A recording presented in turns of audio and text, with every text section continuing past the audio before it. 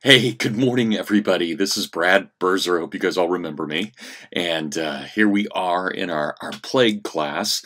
So, trying to do this online, and hopefully everything will work just fine here. I'm not sure how this is all going to work. I was able to do a actually American Heritage class yesterday, and I think it went really well. That one was actually for today, and I'm recording right now for class tomorrow. So for our 9:30 Christian Humanism class, but I'll post it this afternoon so that you can get it as early as you can. And I'll try and do that for this week. I'll try and make sure that these online courses are available about 12 hours or so before our class actually meets. I hope that's acceptable for everyone. So again, hello everybody. I've missed you. It's been wow, too long since I've seen you all. And of course, you guys, right when I left you, you took your midterm and you did very well. I was very, very happy with those. So I've got all those and I need to send those grades back to you. So thank you for the kind of time that you put into those. I was very impressed, but I guess what I'll have to do, since I won't see you for a while, I mean, assuming you guys all come back next week, I guess I could just hand them back then. But I might go ahead and send the grades to you individually. Anyway, I'm not sure. I'll get that figured out. I would like to remind everybody that all the assignments are still due. You still have your paper due from me. Hopefully you're able to do that from home, and especially with access to the internet. And then, of course, we'll still have a final. So those two things are still due. I also would like to make sure that you do the readings in particular, and we're going to talk about this today, Canticle for Leibowitz. So I don't know how many of you would have had time to have read it over spring break, over this previous break. There are copies, fair use copies, in the Dropbox. I have them in two different forms, so if you do need it, if you left your book at school and you're not able to get that, I have those in the Dropbox, so you can either read them as the articles that they originally were. So they actually came out as three short stories, not articles, but three short stories in fantasy and science fiction. You can read them that way, or you can read the novel. I have both in the Dropbox. Again, that's all fair use. So you should have bought the copy anyway, but this is a way, if you need it while you're at home, you can do that. I've got my copy right here, and I'm going to be going over it here in just a little bit. So, all right, second half of the semester, a little bit cut short, but second half of the semester. First half of the semester, as you all know, we studied Christian humanism, and we looked pretty in-depth at people like Irving Babbitt and Paul Elmer More, and especially, my gosh, my favorite, T.S. Eliot. We had, at least I had a great time looking at T.S. Eliot and thinking about everything from The Wasteland to The Hollow Men to Ash Wednesday to especially the four quartets. Even saying the four quartets, I get a little patter in my heart. I know that sounds goofy, but it is true. One of those just kind of, I don't know, fanboy excitements just hits. So today what I want to do is I want us to start us off in the second half of the semester. And there are two things I would like to do for this lecture. So number one, I want to talk just a little bit about what happens during World War II and how things change. So we left Little Gidding right in the middle of World War II. You guys had your break. And now, essentially, I'd like us to think that we're in about 1946, 1947, 48, and what's happened. So prior to World War II, as I think was probably pretty obvious, there were no concerted movements that would have been called conservative. And by conservative here, I mean this in the sense of what is it that people wanted to conserve of the past? What kinds of traditions, what kinds of habits, what kinds of laws, norms, customs? What did they want to do? What did they believe was worth preserving from all that came before? And you have individual figures that arise, people earlier, much earlier, like Edmund Burke or Alexis de Tocqueville, who clearly present what we would now call a conservative vision of society. But nobody had really articulated that. That is, there hadn't been anyone who had just said, this is what a conservative is, this is what a conservative does, and so forth. Even someone like Irving Babbitt, who often identified himself as a conservative, didn't use that term. He used the term humanist more than anything else. And someone like Paul Elmer More actually said there was no reason to be a conservative. In our day and age, you might as well be a reactionary, and you should embrace the term reactionary. This should really be what you stand for. So there was a lot of discussion among those people who were essentially not left-wing, who were trying to figure out exactly what all of this meant. That is, what is it that we might want to conserve?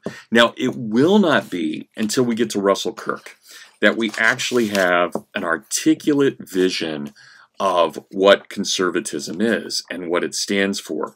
And Kirk will come along and do that between 1948 and 1952. We will get to that in a little bit, but we're not there yet. So I want us to think again, what's happening in the 1930s and the 1940s. So let's actually jump back a little bit before the 1930s. Let's imagine that it's 1929. We'll put it in September 1st of 1929. And let's say that you're still students at Hillsdale. In terms of what Hillsdale looked like in 1929, October of 1929, would have looked very similar to what your class looks like right now in March of 2020, even though that was almost 100 years ago. Same kind of demographic breakdown in terms of racial makeup, in terms of ethnic makeup, in terms of gender division. So, pretty similar. And if we were to have asked Hillsdale students, what do they believe in 1929, they, like all students around the country, would have had a very difficult time saying, this is what I stand for. They would have known what they didn't like, but they would have had a very difficult time saying, this is what I actually believe. Not what I don't like, but what I do like and what I stand for. So clearly, I'm not going to believe in fascism. I'm not going to believe in communism. But it's one thing to not believe in those things, and it's another thing to have a belief in something beyond that. That's a hard thing. And in 1929, religion had been so mocked because of the Scopes trial, and ideology had done such a runaround job on science and had created, as Dr. Kalthoff so beautifully lectures, scientism, had created a kind of ideology around science and evolution, all of which may have been true to a certain extent, but of course was exaggerated. So you have an attack on education, you have an attack on religion, you have an attack on science, and about the only thing that really remains in, say, September or early October of 1929 is faith in the free market. And then what happens? We have the stock market crash, and everything just falls apart, and our economy just does an absolute nosedive, and not for a month or 2 months or 3 months, but for 16 years, the thing is in the dumps. And nobody had ever experienced anything like that before. And you can imagine if this were fall semester of 1929, it would be very difficult to have students define exactly what they believe in, because everything that America had really stood for had been taken down. Even belief in constitutional government had been replaced by the progressive vision. And so there had been attacks everywhere. Now, you may remember from when you took your American Heritage that there was a piece that you all had to read by Walter Lippmann called The Dominant Dogma of the Age.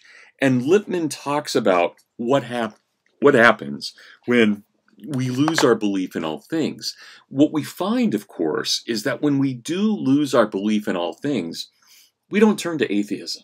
That is very rare. There are very few actual atheists in the history of the world. Atheism can never really pass on what it is because it's a negative.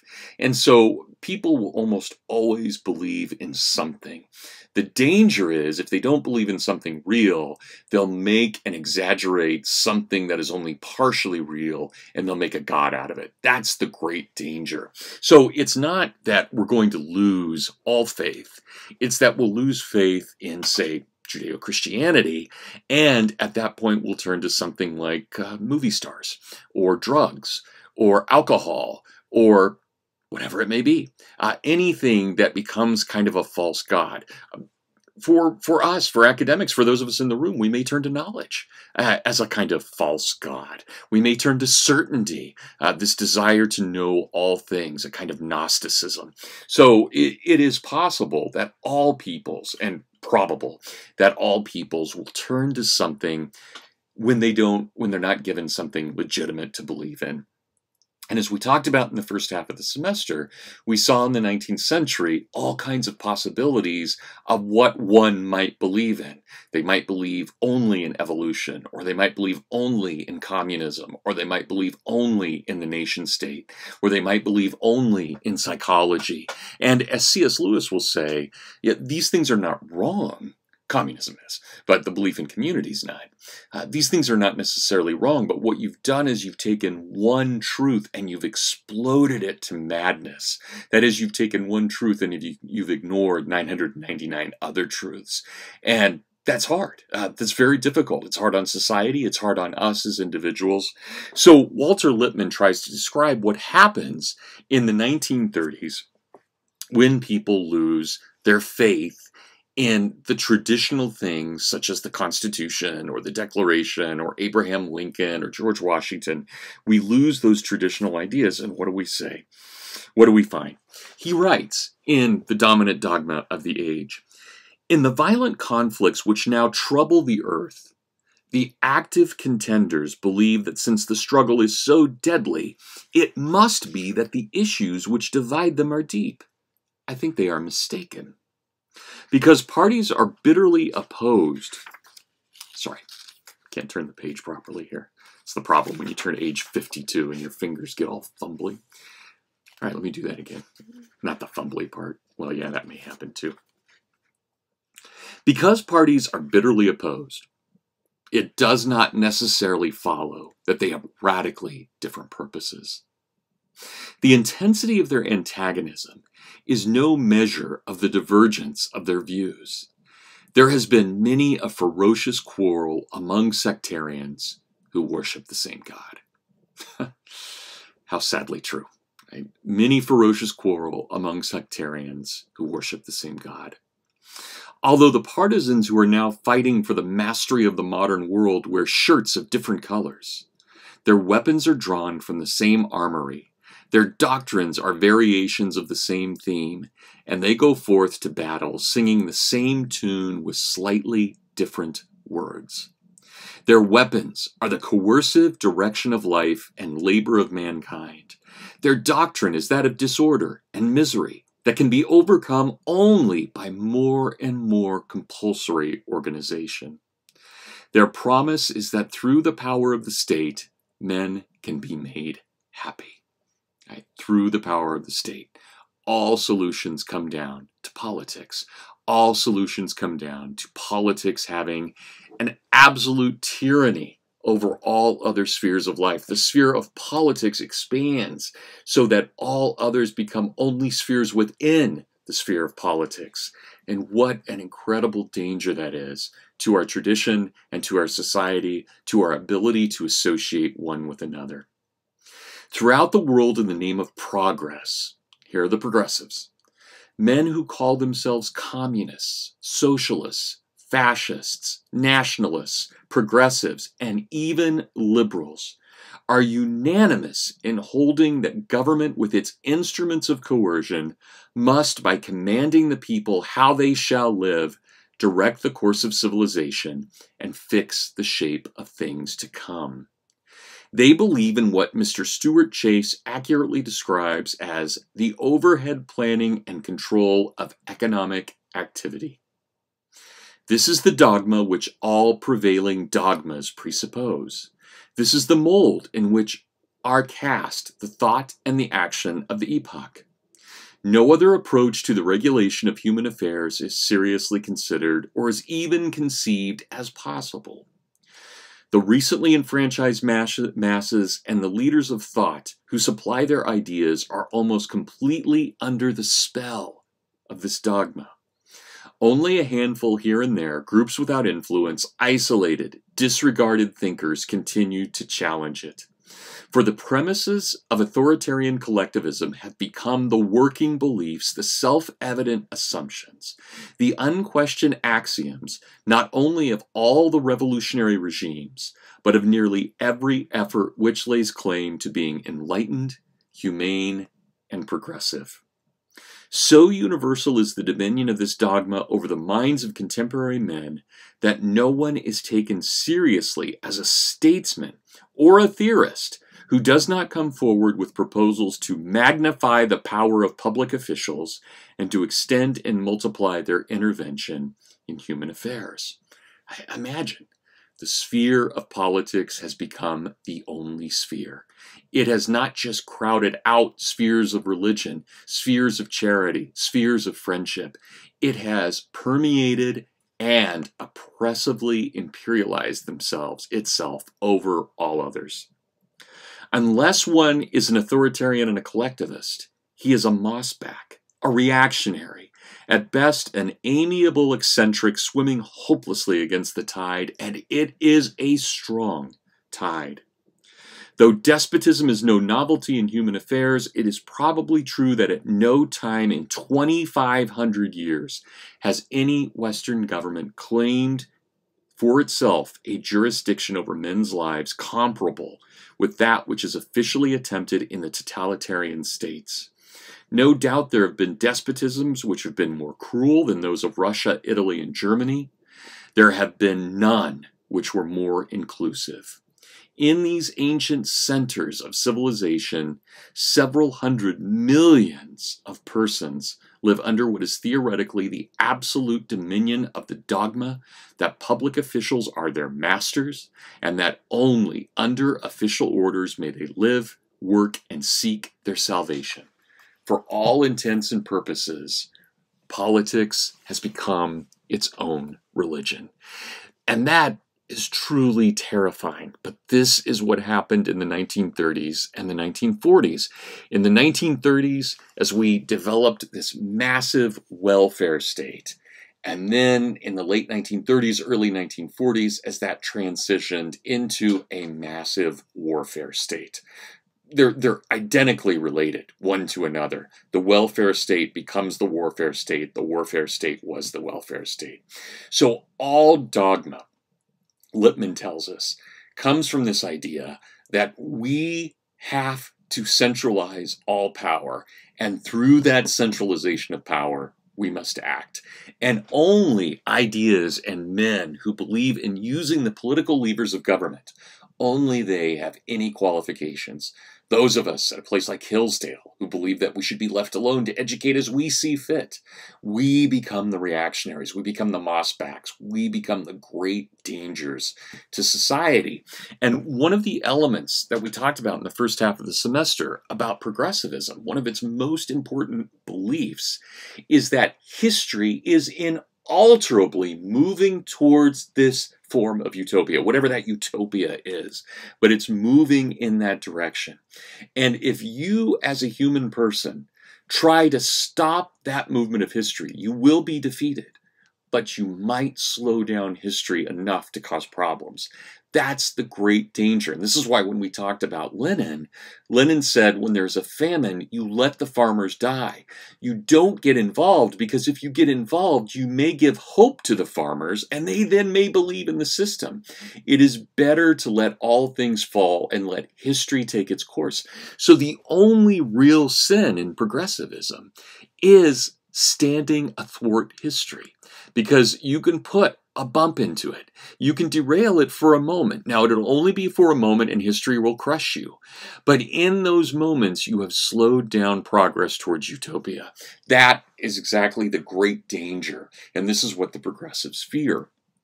So, if you're not a progressive, what are you? Well, as we know, there were a lot of people who were not progressives. T.S. Eliot was not a progressive. Irving Babbitt was not a progressive. Paul Elmer Moore, Christopher Dawson, these men were not progressives. And so we do find that there were about 5 major schools of thought between about 1900 and roughly 1953 that opposed progressivism, but they did so in a variety of different ways. Now, I've mentioned these schools of thought to you, but I want to go over them in a little bit of detail today, especially as background to what we're going to talk about in Canticle for Leibowitz. So, without question, and the one that you are the most familiar with, we have already talked about school number one, and that is the humanists, the new humanists, people like Babbitt, or T.E. Holm, or Moore, or more specifically, the Christian humanists, like Christopher Dawson, others I haven't really talked about, Nicholas Berdyaev, but we talked a lot about T.S. Eliot. And so there's always that element there of these humanists who are trying to preserve the humanities, who are trying to preserve a proper view of the human person as below God, but above the animals, below the angels, but above nature, or a part of nature in some kind of extraordinary way. We have these humanists who are defending the great books and the great ideas and the great civilizations, be they Hindu or Confucian or Buddhist or Judeo-Christian. They're trying to defend these high civilizations against the barbarians, and they truly did not believe in progressivism. In fact, they stood exactly against progressivism because they thought progressivism was exactly what it was, that it was a tyrannical, superficial attempt to arrive at utopia, that it could never be done without great bloodshed, that it could never be done humanely, and therefore they opposed it. Plus, the progressives almost always thought that we needed to start over on day one or year zero and ignore the past. And that's not going to go over well with people like Babbitt or Moore or Eliot, who have such a strong belief in the idea of tradition and what Chesterton would call the democracy of the dead. The second school that arises in the 19-aughts, the 19-teens, the 1920s, 30s, and 40s is a school that is divided between those adherents in England and those in the southern parts of the United States. Overall, we would call these people agrarians, those who believe that there is something truly good about small town life. In our current day, the most famous agrarian by far would be a Kentuckian by the name of Wendell Berry. But these are people who believe very strongly in local life. They believe in association. They believe that most of us should own property, if not all of us, that rather than having concentrations of property, we have wide distribution of property. In England, they were called distributists, and they were led by Hilaire Belloc and G.K. Chesterton. In America, they were led by people like Alan Tate and Donald Davidson, and people like Robert Penn Warren, a couple of others, these Southern agrarians who were trying to fight against what they called, and understandably called, Leviathan, against the idea of the federal government controlling all things. So, what happens? The belief is, among the agrarians, that capitalism is a wicked force. But what they mean by capitalism is not necessarily what we would mean at Hillsdale in 2020. We typically, in 2020, think of capitalism, especially those of us at Hillsdale, we tend to think of it as synonymous with the free market. The agrarians and the distributists had a very different view than that. What they believed was that capitalism was the control by capital, that is, banking and large businesses of the state, and maybe vice versa. But it was this really unhealthy relationship of business and government working together to benefit one another. And they created corporation laws to make businesses not people and to protect them from lawsuits. They got tariffs or free trade. They could both be equally beneficial to a large business, but detrimental to the consumer and to the average person. But the idea was that big business would get into bed with government and it would form Leviathan. That is, it would benefit only the wealthy and the elite. What would have been called in this time period, we don't use this term anymore, but it would have been called plutocracy, the rule of the rich. And they believed that capitalism was nothing more than a fancy name for plutocracy. And so they opposed the idea of Leviathan coming out of Washington or out of London, depending on whether they were English agrarians or American agrarians. They opposed that. But they especially opposed any special privileges to large businesses. And so they were fighting against what we in 2020 would call crony capitalism. That to them was capitalism. There was no such thing as crony capitalism. All capitalism was crony capitalism by their definition. Now, where the agrarians are a little odd compared to many of the other peoples that we're going to talk about here this morning, the agrarians were a little strange. Different. I mean, by strange, I don't mean eerie, but different. They were different in that they still very much believed in the power of government, but they wanted all government to be local government. So if this county in Kentucky wanted to pass noise ordinances and wanted to pass zoning restrictions and wanted to pass crop limitations, it had every right to do so. The objection was that the federal government could not do it because it was too distant from the people, but local governments could. So the Southern agrarians don't ever think of them as libertarian. They're not libertarian. They hate Leviathan, but they are completely fine with local government. Not at all with national government, but they are with local government. They believed that local government was just another form of association, one in which the people could express themselves politically, and therefore, through that political effort, really kind of determine their own culture and their own way of life.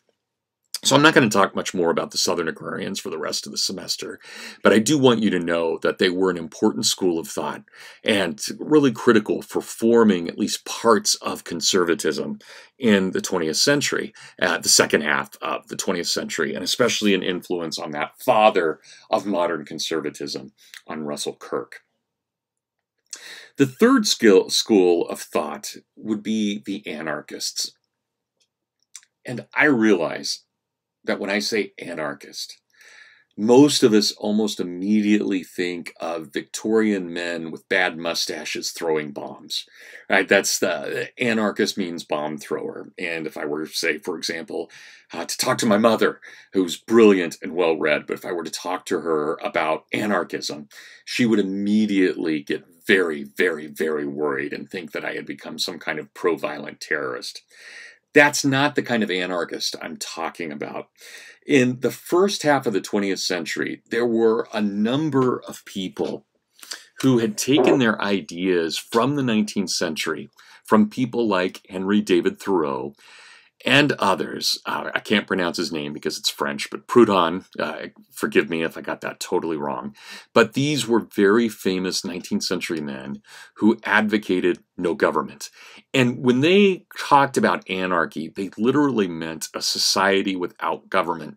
They did not mean violence. In fact, they thought it would be just the opposite. They thought that government itself, politics, was the cause of violence. And if we could get rid of the political realm, the levers of power, if we could decentralize all things, at that point, once we did that, then we have this ability to understand ourselves and one another, and we can form communities. We can form families and colleges and schools, and we can form religions and businesses. So they have a slightly utopian view of man. They don't necessarily think that man is good, but they don't trust man with power, and they believe that decentralized men are better than centralized man. So this is part of what they're trying to argue. And they believe that the Marxists, they believe that the fascists, that these people are unbelievably deadly to society. But they also would argue what de Tocqueville argued, that a democracy can be just as deadly and totalitarian, though usually more pleasant, than an obvious totalitarian power like a communist power would be. So again, in the 19th century, we have really important figures like Henry David Thoreau, the most important American anarchist, and then the greatest European anarchist, Proudhon. In the early part of the 20th century, we have a very prominent man who was eccentric, to be sure, but a very prominent man who will influence all kinds of people. He will influence Russell Kirk very directly, Bill Buckley, founder of National Review, very directly. He will influence those who found the Foundation for Economic Education. So he will have an influence on kind of mainstream conservatism, on radical libertarianism, and on the kind of popular conservatism of a Bill Buckley. This is a guy, very importantly, a very interesting guy by the name of Albert J. Nock. Last name is spelled N-O-C-K.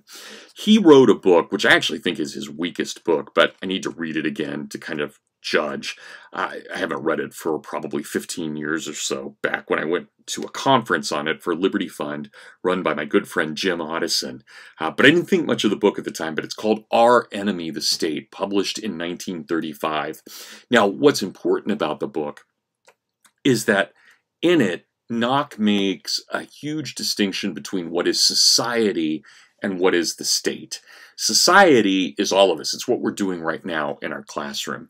The state is that mechanism which, through its own bureaucracy, ensnares and intertwines us through no effort on our own, but through the pure desire of power and ultimately corruption at a higher level. So our enemy is the state, but society or social power is our ally. Very de Tocquevillian. Extremely de Tocquevillian, but also really radical. Nock's solution was you essentially abolish all government. So I'm going to read to you just briefly from Nock and his understanding of what exactly an anarchist is and what he called anarchist promise or progress. And this is from a compilation of his readings, of his writings called The State of the Union. When I was 7 years old, playing in front of our house on the outskirts of Brooklyn one morning, a policeman stopped and chatted with me for a few moments. He was a kindly man of Scandinavian blonde type with pleasant blue eyes, and I took to him at once. He sealed our acquaintance permanently by telling me a story that I thought was immensely funny. I laughed over it at intervals all day. I do not remember what it was, but it had to do with the antics of a drove of geese in our neighborhood. He impressed me as the most entertaining and delightful person that I had seen in a long time, and I spoke of him to my parents with great pride. At this time, I did not know what policemen were. No doubt I had seen them, but I had not noticed them. Now, naturally, after meeting this highly prepossessing specimen, I wished to find out all I could about them, so I took up the matter with the old cook. I learned from her that my fine new friend represented something that was called the law, and the law was very good and great, and that everybody should obey and respect it. I asked where the law came from, and it was explained to me that men all over the country got together on what was called Election Day, and chose certain persons to make the law, and others to see that it was carried out, and that the sum total of all these mechanisms was called our government. This again was as it should be. The men I knew, such as my father, my Uncle George, so-and-so down the street, among my neighbors, running them rapidly over in my mind, could do this sort of thing handsomely, and there was probably a good deal in the idea. But what was it all for? What did we have law and government anyway? When I learned that there were persons called criminals, some of them stole, some hurt or killed people, or set fire to houses, and it was the duty of men like my friend the policeman to protect us from them. If he saw any who would catch them and lock them up, and they would be punished according to the law. A year or so later, we moved to another house in the same neighborhood, only a short distance away. On the corner of the block, rather a long block, behind our house stood a one-story wooden building, very dirty and shabby, called the Wigwam. While getting the lie of my new surroundings, I considered this structure and remarked with disfavor the kind of people who seemed to be making themselves at home there. Someone told me it was a political headquarters, but I did not know what that meant, and therefore did not connect it with my recent researches into law and government. I had little curiosity about the Wigwam. My parents never forbade my going there, but my mother once casually told me that it was a pretty good place to keep away from. I agreed with her. 2 months later, I heard someone say that Election Day was shortly coming on, and I sparked up at once. This, then, was the day that the lawmakers were to be chosen. There had been great doings at the Wigwam lately. In the evenings, too, I had seen noisy processions of drunken loafers passing our house, carrying transparencies and tin torches, and sent up clouds of kerosene smoke. When I had asked what these meant, I was answered in one word: politics, uttered in a disparaging tone, but this signified nothing to me. The fact is that my attention had been attracted by a steam calliope that went along with one of the first of these processions, and I took it to mean that there was a circus going on. And when I found that there was no circus, I was disappointed and did not care what else might be taking place. On hearing of Election Day, however, the light broke in on me. I was really witnessing the august performances that I had heard of. All these processions of yelling hoodlums who sweat and stink in the parboiling humidity of the Indian summer evenings, all these squalid goings-on in the wigwam, all these, it seemed, were a part and parcel of an election. I noticed that the men whom I knew in the neighborhood were not prominent in this election. My Uncle George voted, I remember, and when he dropped in at our house that evening, I overheard him say he was going to the polls for this filthy business. I could make nothing of it. Nothing could be clearer than the leading spirits in the whole affair were dreadful swine, and I wondered by what kind of magic they could bring forth anything so majestic, good, and venerable as the law. But I kept my questionings to myself. For some reason, though as a rule I was quite a hand for pestering older people about matters that seemed anomalous. Finally, I gave it up as hopeless and thought no more about the subject for 3 years. An incident of that election night, however, stuck in my memory. Some devoted brother, very far gone in whiskey, fell by the wayside in a vacant lot just back of our house, on his way to the wigwam to await the returns. He lay there all night, mostly in a comatose state.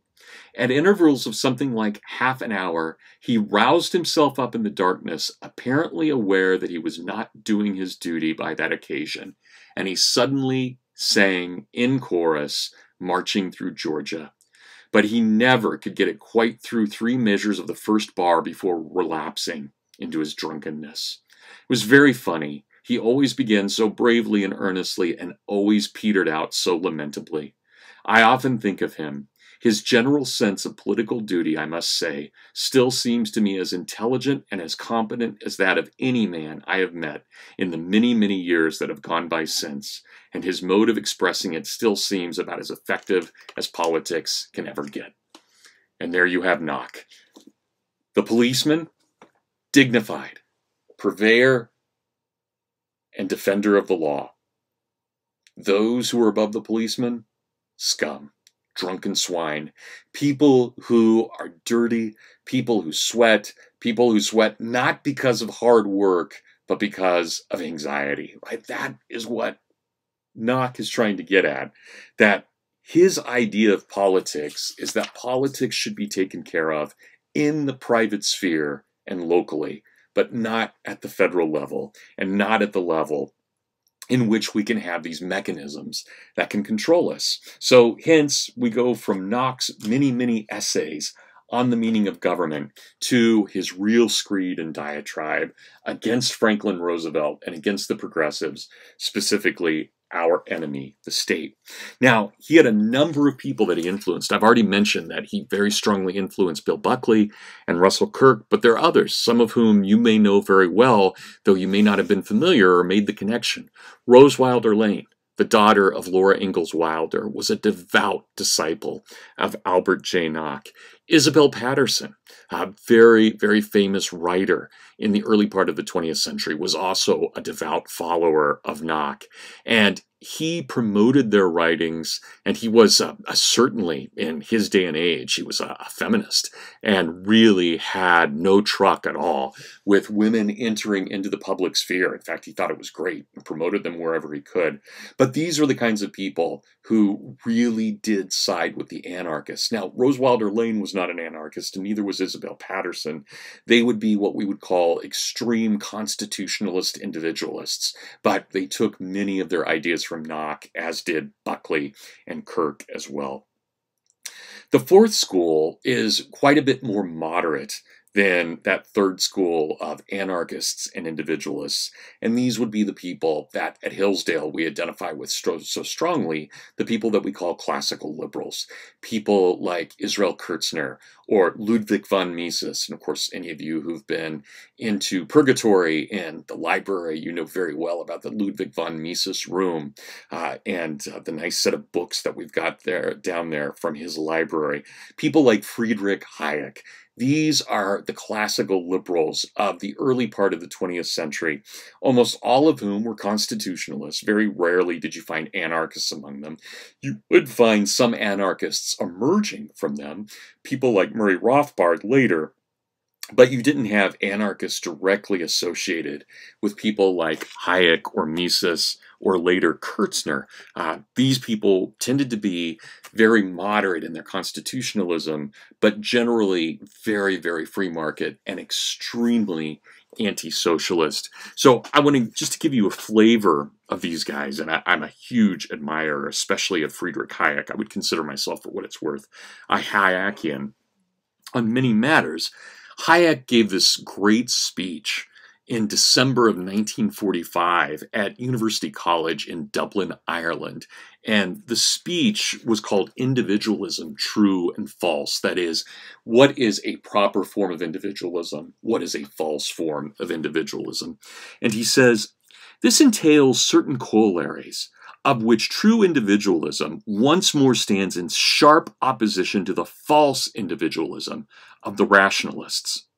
The first is that the deliberately organized state on the other side and the individual on the one, far from being regarded as the only realities, while all the intermediate formations and associations are to be deliberately suppressed, as was the aim of the French Revolution, really the great defender of false individualism for Hayek. The non-compulsory conventions of social intercourse are considered as essential factors in preserving the orderly working of human society. The second is that the individual, in participating in the social processes, must be ready and willing to adjust himself to the changes and to submit to conventions which are not the result of intelligent design, whose justifications in that particular instance may not be recognizable, and which to him will often appear unintelligible and irrational. I need not say much about the first. The true individualist affirms the value of the family and of the common efforts of the small community and group, that it believes in local autonomy and voluntary association, and that indeed its case rests largely on the contention that much for which the coercive action of the state is usually invoked can be done better by voluntary collaboration, need not be stressed further. There can be no greater contrast to this than the false individualism which wants to dissolve all these smaller groups into atoms which have no cohesion other than the coercive rules imposed by the state, which tries to make all social ties prescriptive, instead of using the state mainly as a protection of the individual against the arrogation of coercive powers by the smaller groups. Quite as important for the functioning of an individualist society as these smaller groupings of men are, the traditions and conventions which evolve in a free society and without which being enforceable, establish flexible but normally observed rules that make the behavior of other people predictable in a high degree. The willingness to submit to such rules, not merely so long as one understands the reason for them, but so long as one has no definite reasons to the contrary, is an essential condition for the gradual evolution and improvement of the rules of social intercourse, and the readiness ordinarily to submit to the products of a social process which nobody has designed and the reasons for which nobody may understand is as indispensable condition if it is to be possible to dispense with compulsion. that the existence of common conventions and traditions among a group of people will enable them to work together smoothly and efficiently, with much less formal organization and compulsion than a group without such common background, is of course a commonplace. But the reverse of this, while less familiar, is probably not less true. That coercion can probably only be kept to a minimum in a society where conventions and traditions have made the behavior of man to a large extent predictable. Now, that is a really perfect summation there in December of 1945 of this classical liberalism, or a more moderate libertarianism. That idea of really Burke and de Tocqueville placing it into modern society. And notice how much Hayek's speech there in 1945 sounds very much like what we talked about almost 45 minutes ago in Walter Lippmann. And Lippmann was heavily influenced by Mises and by Hayek as well. He would be more of a modern liberal, Lippmann was, like a Kennedy liberal, than he would have been a classical liberal, but he still had been influenced by the classical liberals. In our day and age, and I'll talk about this more later in the semester, we have a number of great, in 2020, we have a number of very serious, intellectual, great scholars, men of deep, deep learning who are classical liberals. People like James Otteson, incredible scholar of classical liberalism, Tom Woods, Steve Horwitz, Sarah Squire. I could list a number of these people who have done amazing things in terms of their own classical liberal understanding of modern society, and people well worth talking about, but we'll do that later in the semester. Okay, so that's 4 of our 5 schools. The humanists, both the new humanists, the American humanists, and the Christian humanists, the Southern agrarians, the radical anarchists and individualists, and the libertarians.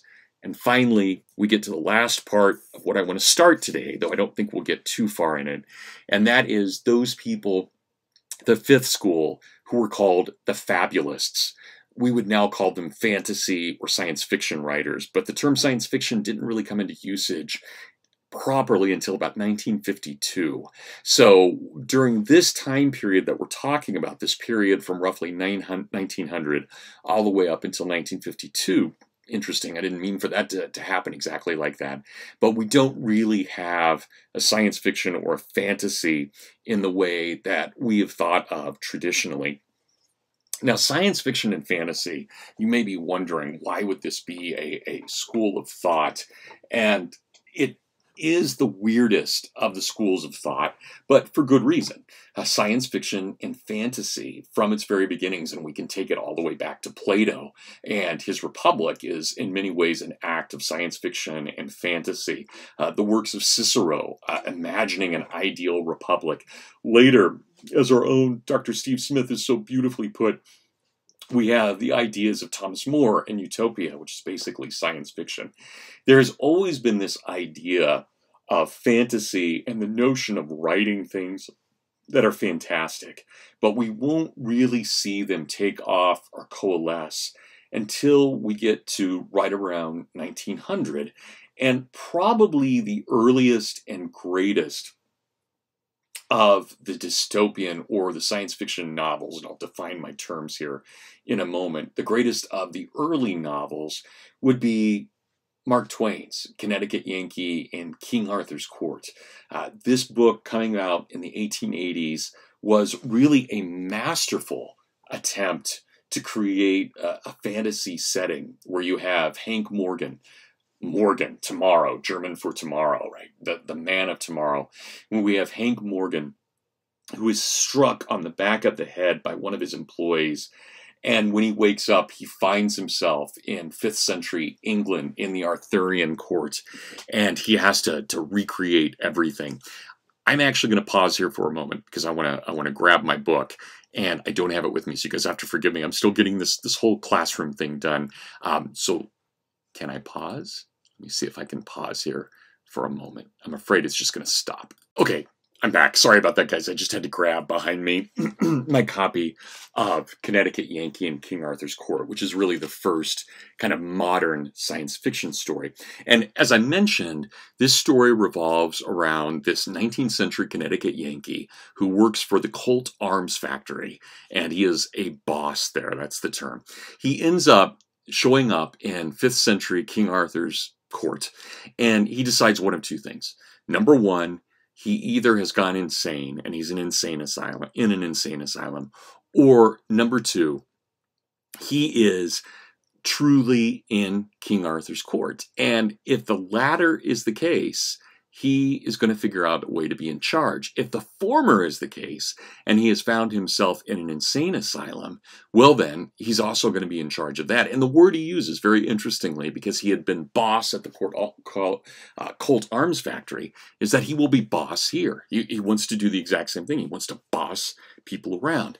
But he finds that when he gets to King Arthur's court, there are all kinds of traditions and customs and the Catholic Church and all kinds of things that are working against him. And he does his best to fight these things, but in the end, he can't do it. And so he takes several boys and raises them so that they will not have been brought up with the customs and the mores and the norms and habits of King Arthur's court, but will instead have 19th century virtues and beliefs, and he can train them and hone them. He and his servant Clarence can do what they need, and they make an army out of these guys. And as it turns out, at the end of the novel, which is one of the bloodiest, most brutal novels I've ever read in my life, at the end, we have Clarence and Hank Morgan and his boys, 50-some odd boys, all with Gatling guns and everything else to defend themselves against 25,000 knights who will be charging them. This is chapter 43, the Battle of the Sand Belt. I'm not going to read all of it, but I'll read a few parts of it. In Merlin's cave, Clarence and I and 52 fresh, bright, well-educated, clean-minded young boys. At dawn, I sent an order to the factories for all of our great works to stop operations and remove all life to a safe distance, as everything was going to be blown up by secret mines, and no telling at what moment, therefore vacate at once. These people knew me. They had confidence in my word. They would clear out without waiting to part their hair, and I could take my own time about dating the explosion. You couldn't hire one of them to go back during the century if the explosion was still impending. We had a week of waiting. It was not dull for me because I was writing all the time. During the first 3 days, I finished turning my old diary into this narrative. It only required a chapter or so to bring it down to this date. The rest of the week I took up writing letters to my wife. It was always my habit to write to Sandy every day, whenever we were separate from one another. And now I kept up the habit for love of it, and of her, though I couldn't do anything with the letters, of course, after I had written them. But it put in the time, you see, and was almost like talking. It was almost as if I was saying, Sandy, if you and Hello Central were here in the cave instead of only your photographs, what good times we could have. And then, you know, I could imagine the baby goo-gooing something out in reply with a fist in its mouth and itself stretched across its mother's lap on its back, and she a-laughing and admiring and a-worshipping, and now and then a tickling under the baby's chin to set it off cackling, and then maybe throwing in a word of answer to me herself, and so on, and so on, and so on. Well, don't you know, I could sit there in the cave with my pen and keep it up that way by the hour with them. Why, it was almost like having us all together again. I had my spies out every night, of course, to get news. Every report made things look more and more impressive. The hosts were gathering down all the roads and paths of England. The knights were riding, and the priests rode with them to hearten these crusaders, this being the church's war. All the nobilities, big and little, were on their way, and all the gentry. This was all as was expected. We could thin out this sort of folk to a degree that the people would have nothing to do but just step in front with their republic and... what a donkey I was. Toward the end of the week, I began to get this large and disenchanting fact through my head, that the mass of the nation had swung their caps and shouted for the republic for about 1 day, and there an end. The church, the nobles, the gentry, then turned one grand, all-disapproving frown upon them, and they shriveled like sheep, And from that moment the sheep had begun to gather to the fold, that is to say, the camps, and offer their valueless lives and their valuable wool to the righteous cause. Why, even the very men who had lately been slaves were in the righteous cause, and they were glorifying it, praying for it, sentimentally slabbering all over it, just like all the other commoners. Imagine such human muck as this. Conceive of the folly. Yes, their cry was now, "Death to the Republic!" Everywhere there was not a dissenting voice. All of England was marching against us. Truly, this was more than I had bargained for. And I watched my 52 boys narrowly. I watched their faces, their walk, their unconscious attitudes. For all these are a language given us purposefully, that it may betray us in times of emergency when we have secrets which we want to keep. I knew that thought would keep going all over and over again in their minds and hearts. All of England is marching against us, and ever more strenuously imploring action with each repetition, ever more sharply realizing itself to their imaginations, until even in their sleep they would find no rest from it, but hear the vague and flirting creatures of their dreams say, all England is marching against you. I knew this would happen. I knew that ultimately the pressure would become so great that it would compel utterance. Therefore, I must be ready with an answer at this time, an answer well chosen and tranquilizing. I was right. The time came. They had to speak, the poor lads. It was pitiful to see. They were so pale, so worn, so troubled.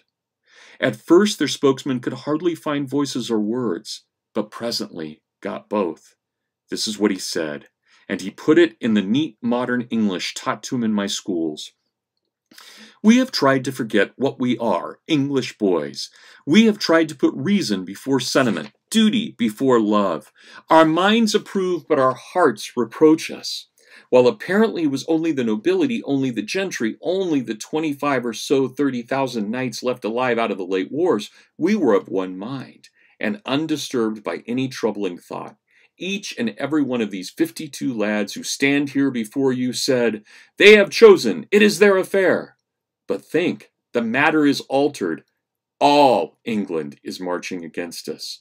Oh, sir, consider, reflect, these people are our people. They are bone of our bone, flesh of our flesh. We love them. Do not ask us to destroy our nation. Well, it shows the value of looking ahead and being ready for a thing when it happens.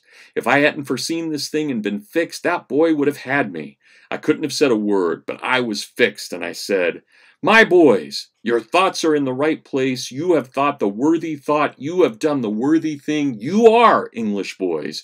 You will remain English boys, and you will keep that name unbesmirched. Give yourselves no further concern. Let your minds be at peace. And consider this, while all England is marching against us, who is in the van? Who, by the commonest rules of war, will march in the front? Answer me. The mounted hosts of mailed knights. True, they are 30,000 strong, acres deep they will march, and now observe, none but they will ever strike the sand belt. Then there will be an episode. Immediately after, the civilian multitude in the rear will retire to meet business engagements elsewhere. None but nobles and gentry are knights, and none but these will remain to dance to our music after that episode.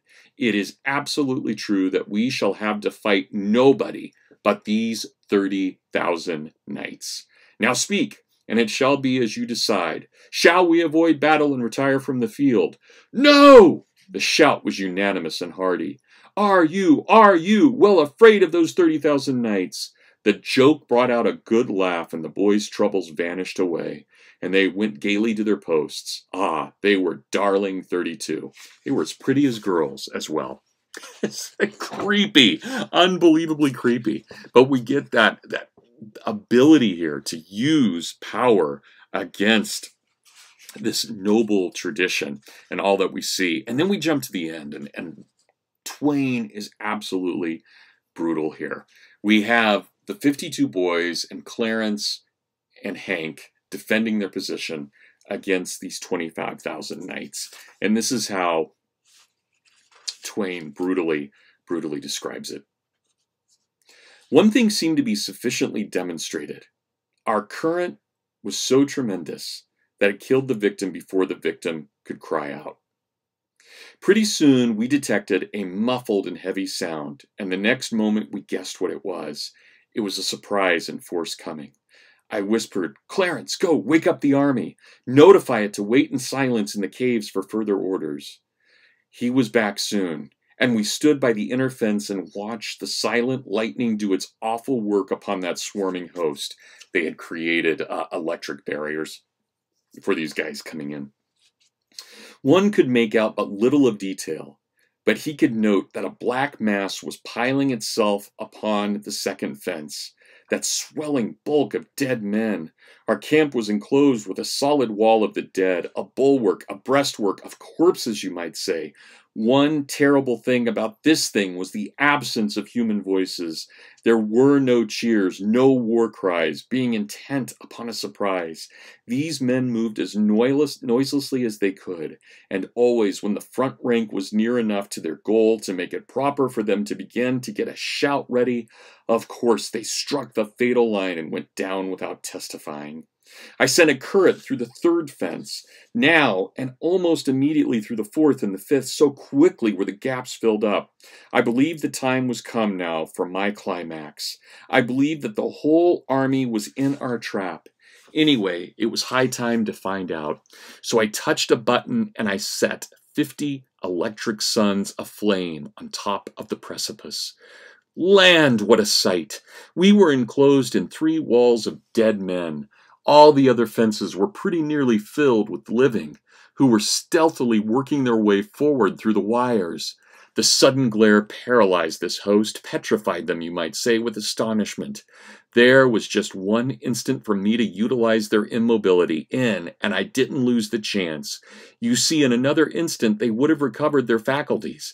Then they would have burst into a cheer and made a rush, and my wires would have gone down before them. But that lost instant lost them their opportunity forever. While even that slight fragment of time was still unspent, I shot the current through all the fences and struck the whole host dead in their tracks. There was a groan you could hear. It voiced the death pang of 11,000 men. It swelled out on the night with awful, awful pathos. A glance showed that the rest of the enemy, perhaps 10,000 strong, were between us and the encircling ditch and pressing forward to the assault. Consequently, we had them all and had them past help. Time for the last act of the tragedy. I fired the 3 appointed revolver shots, which meant turn on the water. There was a sudden rush and roar, and then in a minute the mountain brook was raging through the big ditch and creating a river 100 feet wide and 20 feet deep. "Stand to your guns, men! Open fire!" And the 13 Gatling guns began to vomit death into the fated 10,000. They halted. They stood their ground a moment against the withering deluge of fire, and then they broke, faced about, and swept toward the ditch like chaff before a gale. A full fourth part of their force never reached the top of the lofty embankment. The 3/4 reached it and plunged over, to death by drowning. Within 10 minutes after we had opened fire, armed resistance was totally annihilated. The campaign was ended. We 54 were masters. 25,000 men lay dead around us. How treacherous is fortune! In a little while, say an hour, happened a thing by my own fault, which, but I have not the heart to write, and let the record end here. Right? Unbelievably brutal description. But there is our first modern science fiction. There we have Mark Twain opening up a whole period that we'll see now with people like R.H. Benson, G.K. Chesterton, Aldous Huxley, George Orwell, C.S. Lewis, Ray Bradbury. So it really begins there with Twain, and that 5th school is the school of fabulism. So when we started off this lecture a little over an hour ago, I really thought that we would get to A Canticle for Leibowitz, but I think I want to stop here. I think I've done enough looking at these 5 schools, and I would rather spend our whole time looking at science fiction and fantasy in our next class and getting into A Canticle for Leibowitz. And that also gives you time, if you've not read it yet, to read as much as you can of Canticle of Leibowitz between now and our class on Thursday. So I will post this today, but I will date it tomorrow. So again, I am recording this from my home office on March 23rd of 2020, but this is for our March 24th class of 2020, the one that would have met tomorrow, Tuesday, from 9:30 to 10:45. Okay, guys, let me just state again, I miss you. I wish we were all together. This is, at best, a poor substitute, but one that I hope we can make work. And I hope I was coherent and that you guys were able to follow me. So I will get this rendered and posted onto YouTube quickly. Probably the best thing for you to do is subscribe to the YouTube channel. I apologize because there will also be the other classes that I teach. We'll have their classes there too, and I realize you don't want to watch all of those various videos, but I will try and be clear which ones are Christian humanist, which ones are American heritage, which ones are capstone, and then which ones are just my personal ones where I'm doing these goofy little 10-minute blogs, video cast things that I do. You had no idea your professor was so hip, did you? Joking. I'm not hip. Anyway, to all of you, I can envision you and I can see us sitting in our classroom over in lane 236. You guys all look great. And I miss you, and I hope you're doing well. God bless. Please stay safe, stay healthy, and as always, love one another, do the right thing. Until our next class, God bless everybody.